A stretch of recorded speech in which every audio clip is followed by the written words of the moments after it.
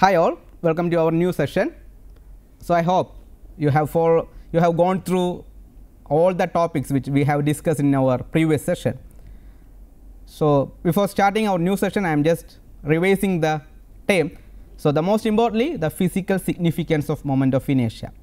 So the physical significance of moment of inertia, you know, the linear acceleration is caused by external force in translatory motion, and the mass will oppose that external force, which tends to change the state of rest or of uniform motion. Similarly, in the case of rotational motion, torque will produce angular acceleration and the moment of inertia will oppose that torque.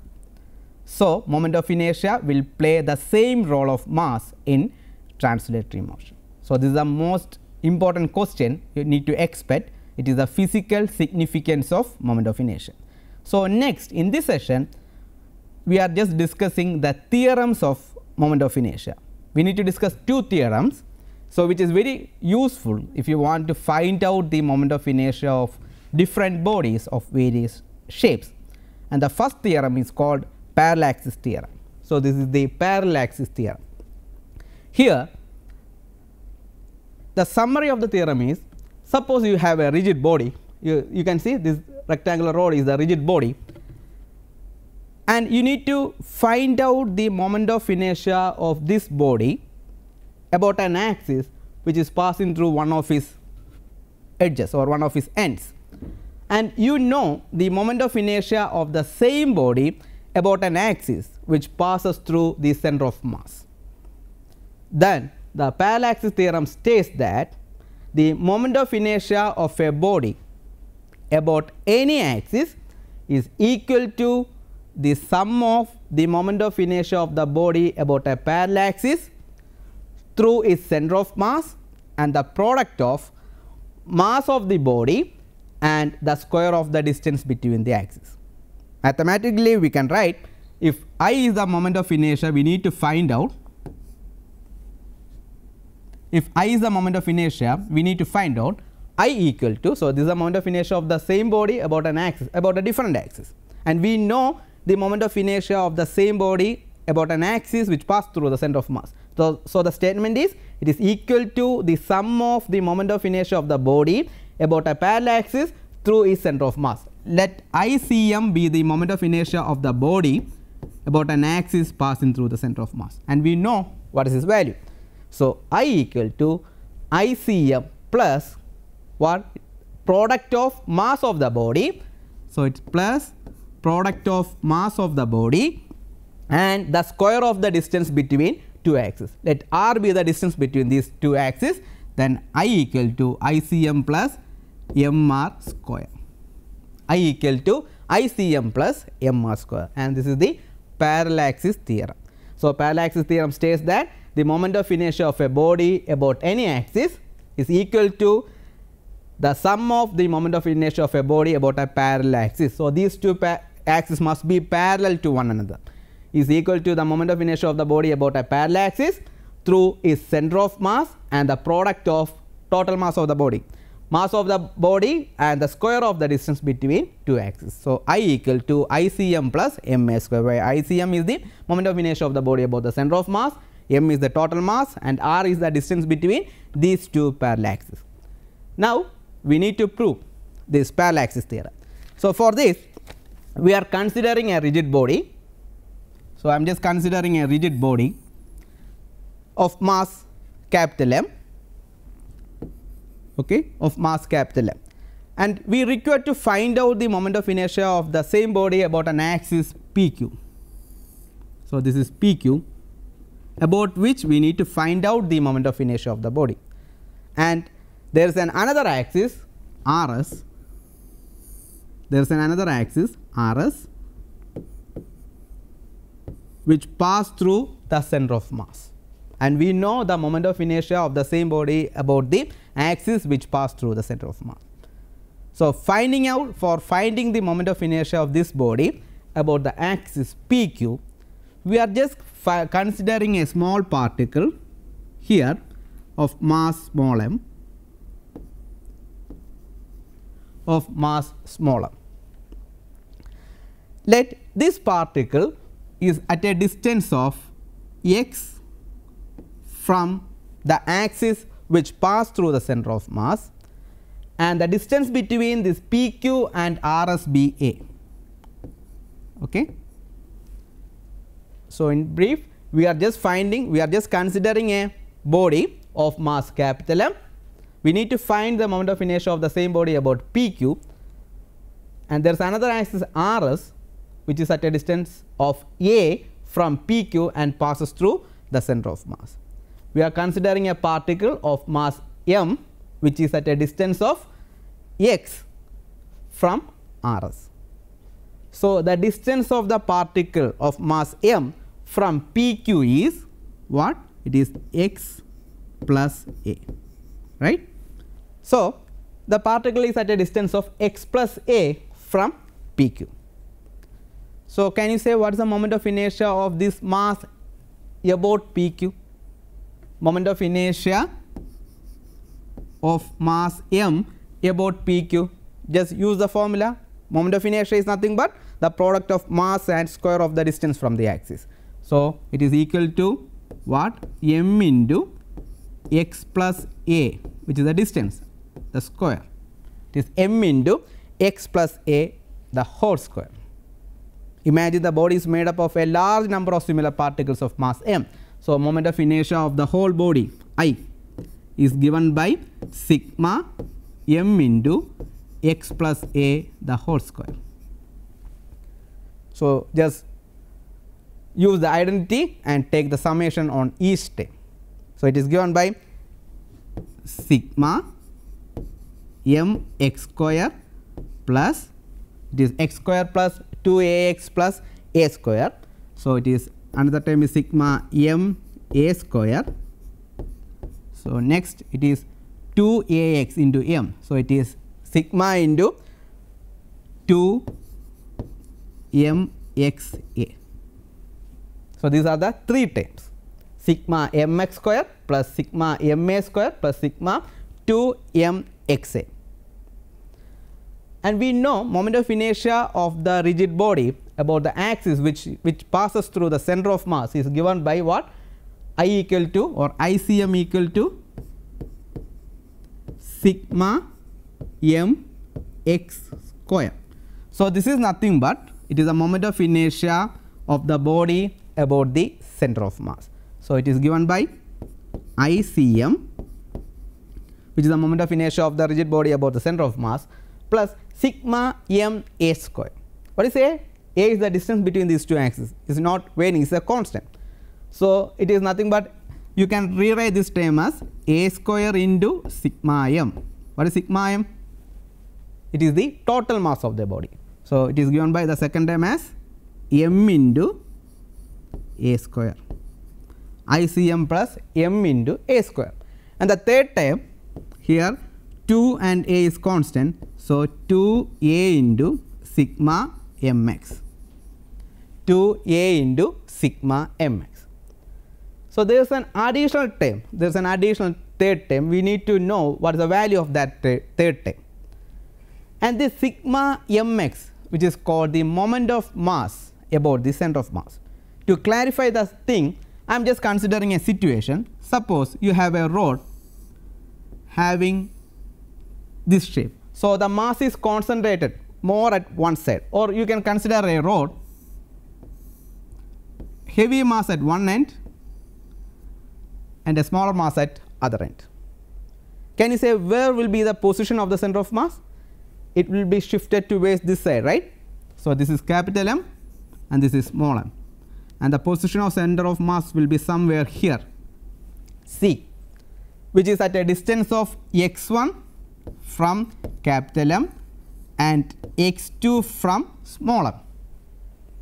The moment of mass is nothing but mass into distance from the center of mass. Here we can what? We can handle, or we can hold the particle, whole system at the point, at this center of mass, because here M into capital M into x1 must be equal to what? Small m into x2. The product must be same, equivalent, opposite, so that they cancel each other.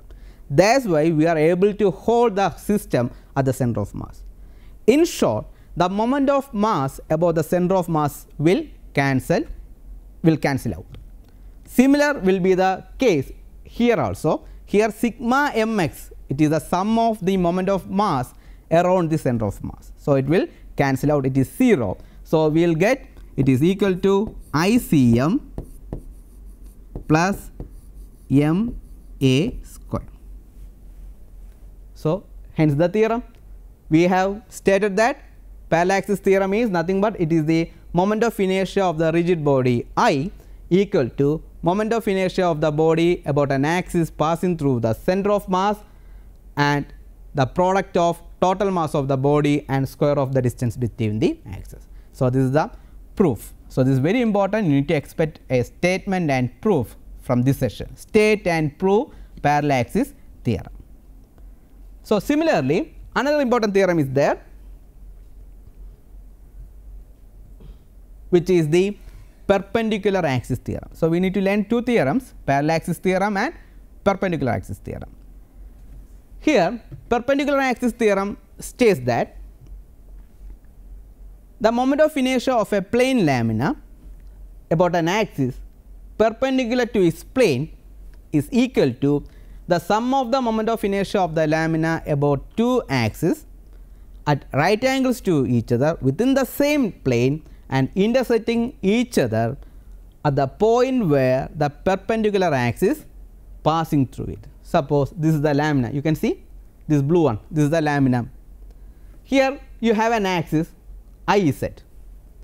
So, the statement is moment of inertia of a plane lamina about an axis perpendicular to its plane. So, this is that axis which is perpendicular to its plane IZ. It is equal to the sum of the moments of inertia of the lamina about two axes at right angles to each other. Here we can have another two axes x and y, and these two axes are at right angles to each other. Here Ix is the moment of inertia of the lamina about this axis, Iy is the moment of inertia of the lamina about this one, and these two axes are right angles to each other, and the next point is it must pass through or it must intersect each other at the point where the perpendicular axis passing through it. So, these two axes intersect at a point where the perpendicular axis passing through it. Then the theorem states that the moment of inertia of the lamina about the axis, about the perpendicular axis Iz must be equal to the sum of the moment of inertia of the lamina about other two axes. This is what perpendicular axis theorem. So, this is a statement of the perpendicular axis theorem. So, if you have a lamina and if you are going to find out the moment of inertia of a lamina about a perpendicular axis, if you know the moment of inertia of other two axes which are perpendicular to each other, importantly within the plane, and intersect at the point where the perpendicular axis passing through it, you can simply write Iz equal to Ix plus Iy. Now, we need to prove the perpendicular axis theorem. For that we need to consider a plane lamina. So, I am just considering a rigid body or lamina.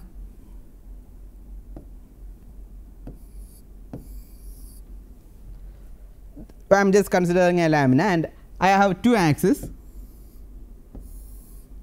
Ox and Oy, and they are at right angles to each other, and we need to find out the moment of inertia about the third axis which is perpendicular to this plane and passing through the point of intersection of other two axes. So, that axis will be in this manner, right. So, I am just considering a particle here. So, I am just considering a particle P which is at a distance of r from O. I am just considering a particle P which is at a distance of r from O. So, this is, and the particle is at a distance of y from Ox, and it is at a distance of x from Oy. So, this is the position of the particle, it is at a distance of r from O, y from Ox, and x from what? P. So, the moment of inertia of the particle about Ox. So, it is moment of inertia of the particle I about Ox is given by So, the particle is having mass small m. What is the answer? It is m into square of the distance. What is the distance? It is y square. So, m into y square. So, this is the moment of inertia of the particle about OX. And imagine the lamina is made up of a large number of such particles. So, the moment of inertia of the whole lamina, so this is I dash, and the moment of inertia of the whole lamina, let it be I, about OX is given by sigma m y square. Similarly, the moment of inertia of the lamina about OY, let it be I OY, is given by sigma m x square. It is given by sigma m x square. So, what is the moment of inertia of the whole lamina about OZ? So, this is the axis about OZ. So, the particle is at a distance of r from this perpendicular axis, right. So, it is at a distance of r from perpendicular axis. So, the moment of inertia of the lamina about OZ equal to sigma m into r square, because it is at a distance of r from that perpendicular axis. So, what is r? You can use the Pythagoras theorem, r equal to r square equal to x square plus y square. So, sigma m into x square plus y square, it is equal to sigma m into x square plus y square. So, it is sigma m x square plus sigma m y square. What is sigma m x square? Sigma m x square equal to I O Y. What is sigma m y square? It is I O x. So, we arrived at the final expression, the moment of inertia about the perpendicular axis OZ, it is I OZ equal to the sum of moment of inertia about other two axes, which is I OX plus I OY. Hence, we proved perpendicular axis theorem. So, these two theorems are very important, Parallaxis theorem and perpendicular axis theorem. So, you need to learn these two theorems, because we need to expect the questions from both Parallaxis theorem and perpendicular axis theorem. So, at this point I wish to conclude this session. So, you please go through these two theorems and please understand what is the main important concepts. So, thank you, bye, see you on next session.